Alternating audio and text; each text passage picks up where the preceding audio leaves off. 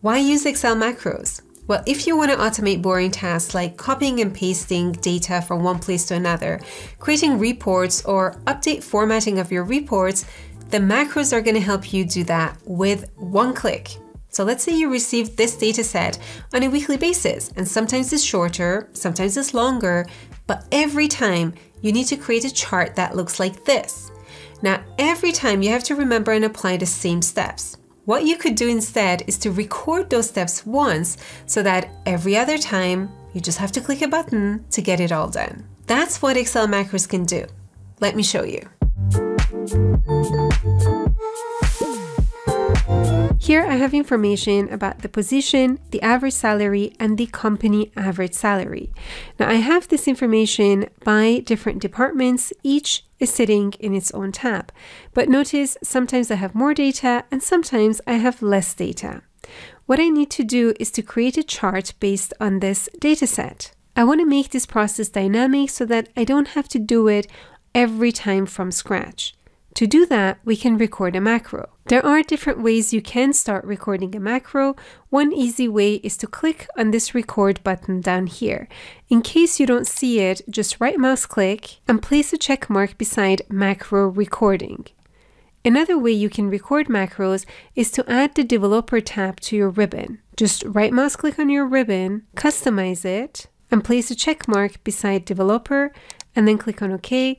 And you're going to see developer up here, and you get the ability to record macros, view macros, and a lot more. So now that we're all set up, let's start with recording our first macro. One tip before you start to record is to think about the steps that you want to do. Because every click that you make, every change you make to a cell will be recorded. If it's not something you want, don't do it during the recording. But also don't worry too much if you mess up, because you can always go and delete a macro and do it again. Okay, so I'm in the developer tab. I'm going to go ahead and record a macro. Here you can give your macro a name. You can assign a shortcut key. This macro is recorded in this workbook. We can give it a description if we want. I'm just going to leave these as is and click on OK. Now, every change that we make will be recorded from this point on. Notice on the bottom, our icon changed and it says a macro is currently recording. Click to stop the recording. Well, we still need to record, so let's go ahead and start. I'm going to click on A3 because that's the starting point. And remember, I also have the same starting point in all my other tabs. What I don't have is the same ending point. So the wrong way of recording this macro is to highlight this area and then go to Insert and insert the chart that we want. Now, why is this the wrong way? Well, let me show you. I'm going to stop the recording. Now I'm going to go to the Finance tab. This one has more data. Let's run the macro. How do we run a macro? Well, if I had given it a shortcut key, then I could have used that. Otherwise, you can run it either from the View tab or the Developer tab. I run it from the View tab, go to Macros here. I can see my macro and click on Run. Now notice my data is cut off. Why? Because the macro recording fixed it to this range from A3 to C8. Now, if you want to see this and you want to see the VBA screen, you can use the shortcut key Alt F11, and that's going to bring up the Microsoft Visual Basic for Applications window. Here in Modules, if you open this up, you're going to see a Module 1, and this is the macro that was recorded. Now notice the range that it selected is restricted to A3 to C8. And that's because we recorded this the wrong way. We want to make the end variable. So now let's do it the correct way. I'm going to go back to my first sheet. This time, let's start the macro recorder from here. I'll give this a name and I'll give it a shortcut key. So I'll do Control A and click on OK. Now let's go back, click on A3. But this time, I'm not going to do this. Instead, I'm going to use shortcut keys. Control-Shift down and Control-Shift to the right. This is going to make the recording dynamic. Let's go to Insert, insert a combo chart. And now with the chart selected, so don't click away and click back, because then the macro recorder hard codes the chart object name as long as it's selected, this is the active chart. So just go ahead and make the adjustments that you want. So let's say I want to update the formatting of the bars to be a darker color. I want to add data labels to these. Make the data labels stand out a bit more. Let's also adjust the transparency of our average line here. I'll go with the orange, but let's go to more outline colors and adjust the transparency here and click on OK. Now let's send the legend to the top. So right mouse click, format the legend and select top. Let's give this chart a title. Click to the side and we're done. I'm going to stop the recording. Okay, so now let's go ahead and try this on the Finance tab. I gave it a shortcut key that was Control A. I'm going to use that and my chart is here and everything is included.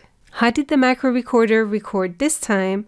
Well, let's go and check it out. I'm going to go back to the VBA editor using Alt F11. All of this was recorded with my clicks. So notice it did range A3.select because that's the start of my data set. And then it's dynamically selecting my ranges. So remember I did Control Shift down and Control Shift to the side. That's what was recorded. Okay, so this is what makes it dynamic. In addition to using shortcut keys whenever you can, you also have the option to use relative references when you're recording. I have a separate video on this if you're interested.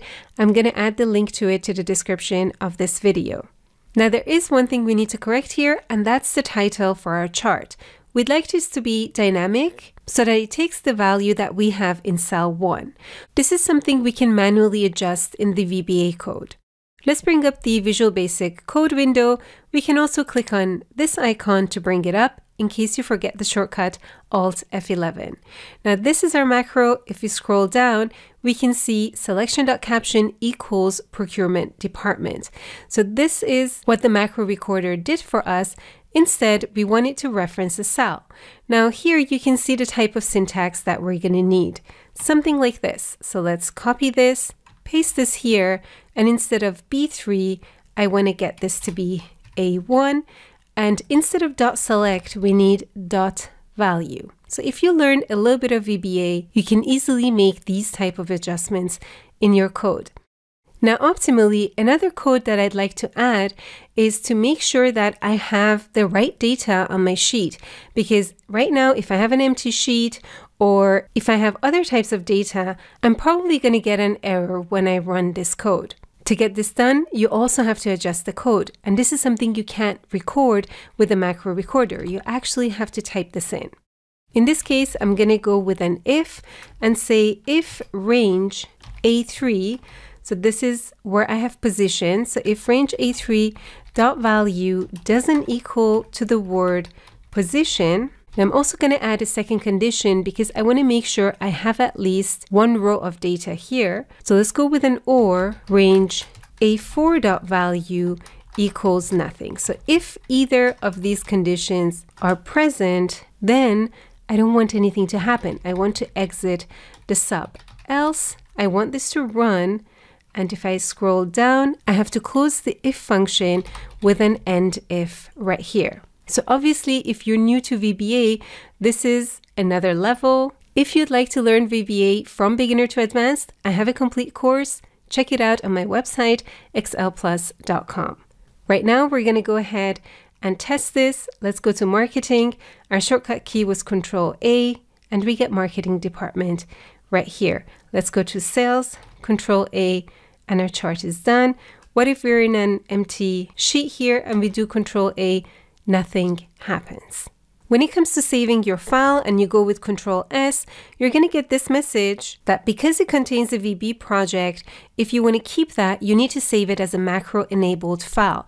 So don't click on yes, because that would get rid of the macro and save it as an Excel file. Instead, click on no, change the type here to XLSM, and then save your file. As you can see, macros help you automate repetitive tasks. If you like to become advanced and create your own custom macros and VBA code so that you can go beyond the macro recorder, check out my complete Excel VBA course on excelplus.com. Thank you for watching. Do subscribe to this channel in case you aren't subscribed, and I'm going to see you in the next video.